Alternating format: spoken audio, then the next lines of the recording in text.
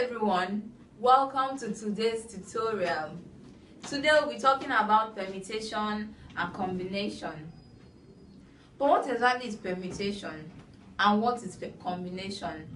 What is the difference between permutation and combination? Well, permutation is simply the arrangement of n distinct objects taking R at a time without giving consideration to the order of arrangement. I take it again.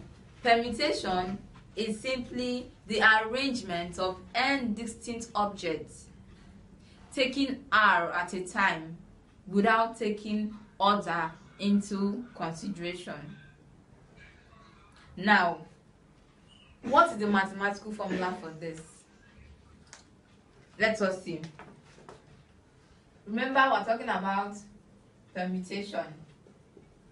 Now remember, in my definition I said it is the arrangement of n distinct objects taking R at a time. So our definition or our formula involves two basic elements, n and R. Now n permutation R is given by n factorial all over n minus R factorial. Now this is the formula for permutation. But you might wonder, what exactly is n factorial? N factorial is just a mathematical expression that is used to denote n into n minus 1 into n minus 2 down to 1. Let's take a simple example. What is 5 factorial?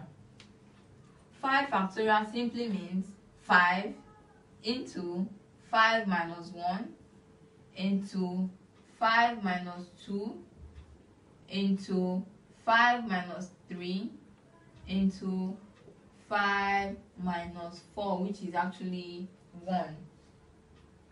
This gives us 5 times 4 times 3 times 2 times 1. This is equals to 120. Now that is 5 factorial. Now, what if you're given this question 5 permutation 2? Remember the formula. Remember that n permutation R is simply n factorial over n minus R factorial. So 5 permutation 2 gives us 5 factorial over 5 minus 2 factorial, which is 5 factorial over 3 factorial. Now 5 factorial, from the definition of a factorial, is simply 5 times 4 times 3 times 2 times 1 all over 3 times 2 times 1. So 2 cancels 2, 3 cancels 3, and we have 5 times 4, which is equals to 20. So 5 permutation 2 gives us 20. Now let's take another simple example. 6 permutation 4. Feel free to try this on your own, then come back to the video. 6 permutation 4. 6 factorial over 6 minus 4 factorial. This gives us 6 factorial over 2 factorial, which is equals to 6 times 5 times 3 times 2, 6 times 5 times 4 times 3 times 2 times 1 all over 2 times 1. Now 2 cancels 2, and we are left with 6 times 5 times 4 times 3, and this gives us 360. So that is the basic idea behind permutation. Notice that you need to have a knowledge of factorial, because you will use it in solving permutations. So it is actually quite easy. In our next video, we take combination.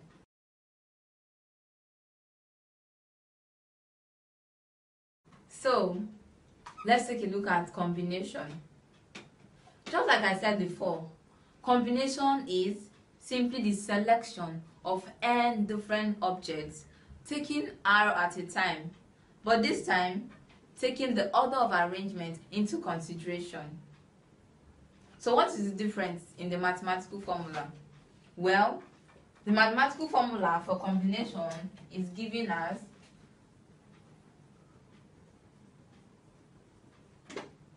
n combination r is equals to n factorial over n minus r factorial, n minus r factorial, r factorial.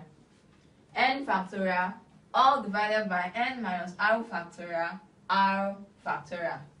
Now remember what we mean by factorial. N factorial simply means n into n minus 1 into n minus 2 until you get to 1. So 3 factorial simply means 3 times 2 times 1, which gives us 6. Now, what if you are asked to look for 8 combination 5?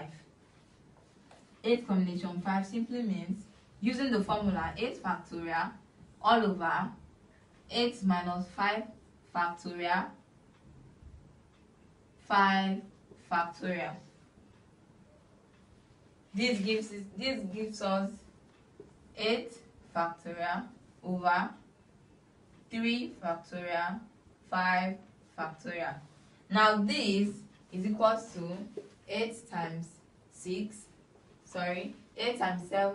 times 6 times 5 times 4 times 3 times 2 all over 3 times 2 times 1 times 5 times 4 times 3 times 2 times 1.